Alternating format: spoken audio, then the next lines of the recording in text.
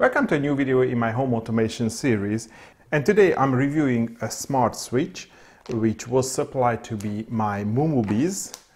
This is their icon. It actually came with this anti-static bag, so it has a switch and also it has a 433 MHz remote. And the special about this switch that this is not the first time I'm reviewing a product which works with eWelink but not actually manufactured by Sonoff. I've done a review of our garage opener, and this is yet another product. So it is a 1 gang low voltage smart switch, and the companion app for this device is actually eWelink.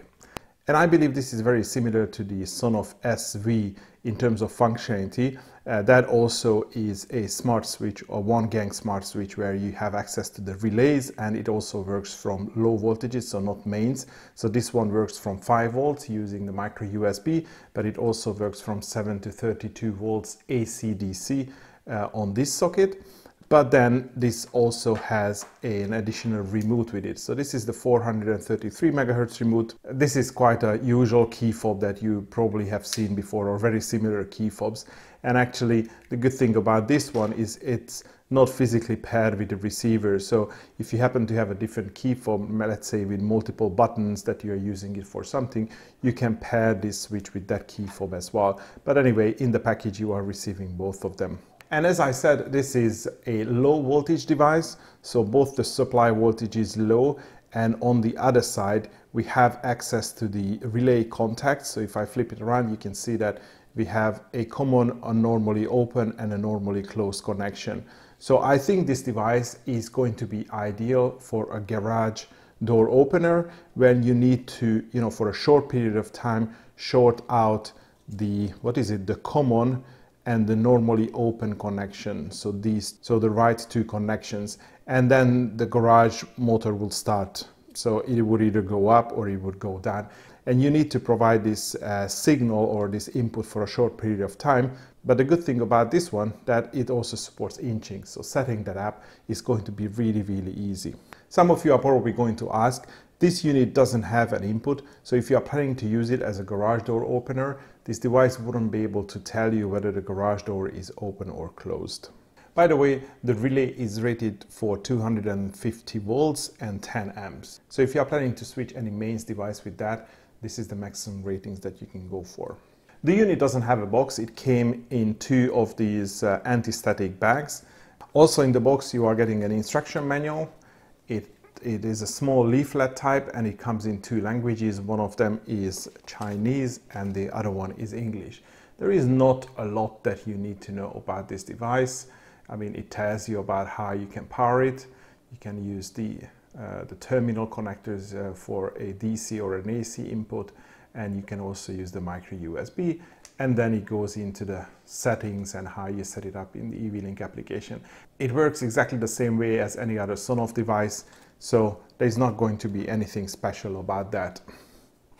Probably the only extra step that you need to do is, as I said, the RF key fob is not paired with the device. So you have this button which also works as a local switch, and if you press it for more than 5 seconds, there is a blue LED here which is going to light up, and that's when the remote is in learning mode. So you just press the button on the remote and then the remote gets paired with the device. As simple as that. I've already done the pairing of this device. As you can see, it shows up in my eWelink application as a simple switch, and I can operate it here. As you can see, we have a feedback on the next to the relay. Actually, the inching is already configured on this device. So as you can see, when I turn it on, it automatically turns off after I think 2 or 3 seconds. And I'm actually making use of the micro USB input because I'm powering this from a power bank. It's not probably it's not ideal for battery operation, but if you have a fairly big power bank, it will probably run for a couple of days, but that's not something that I have tested. And I've already shown you the basic operation. So you have the app, you can control the device from here.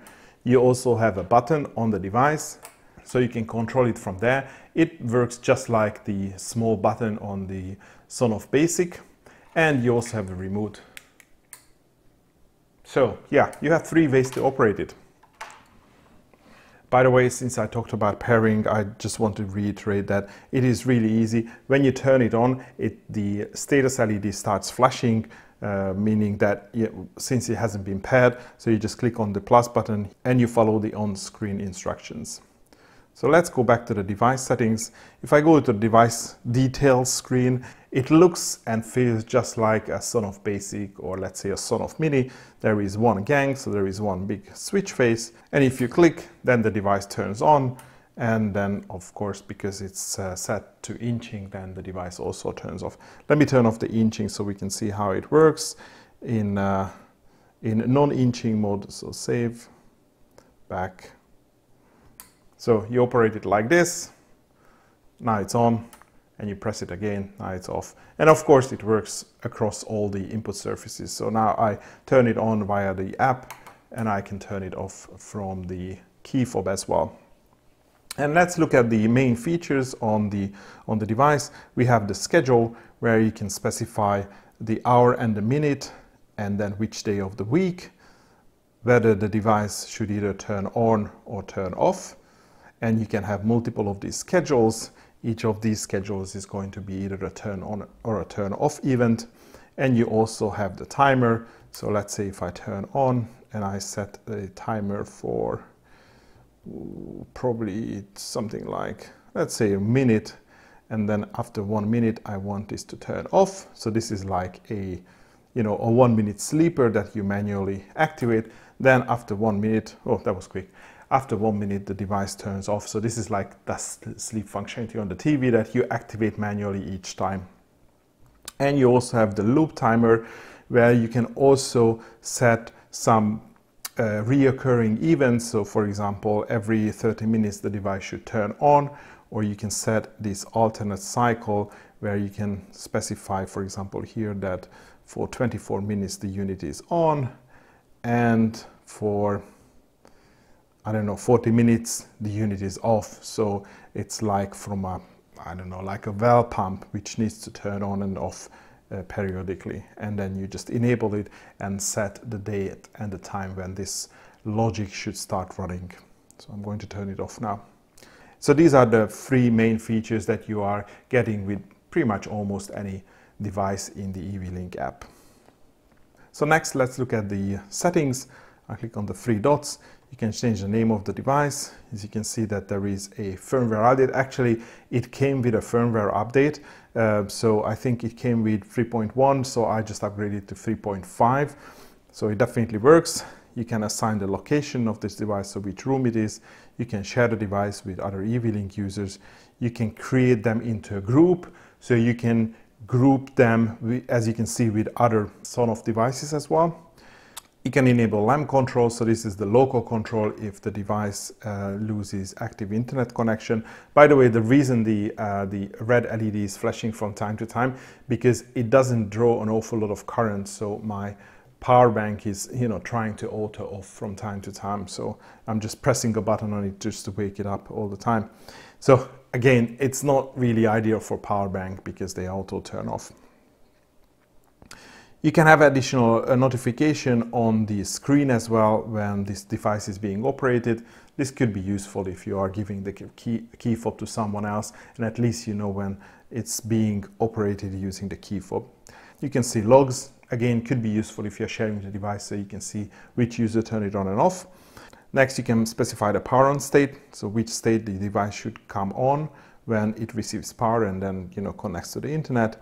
And then the inching setting that I talked about. So if you're planning to use this as a garage door opener, you would enable it and set it to, I think probably 1 second is going to be enough.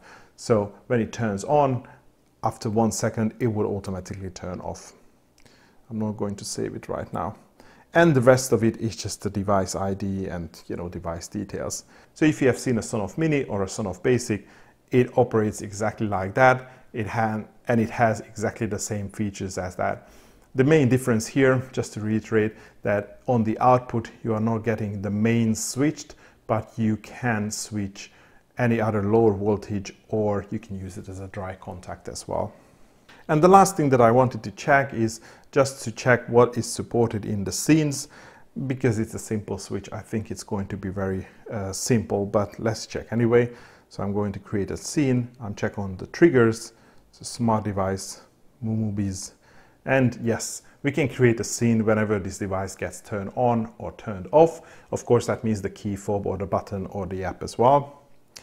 And when we look at the action side, what we can do with this device if something happens in the sort of eWelink ecosystem. So again, I'm selecting smart device and Momobiz, and of course we can turn the device on and off. So we can have another device in the eWelink application. When something happens with that, that can also remotely operate this switch. So again, even in the scenes, it operates and behaves just like a Sonoff Basic. And to be honest, this is all you need to know about this single gang low voltage or safe voltage smart switch. If you are interested in this product, I'm going to leave some link in the video description. I believe they would be running a promotion shortly as well. So if I get any additional info, I'm going to put it into the video description.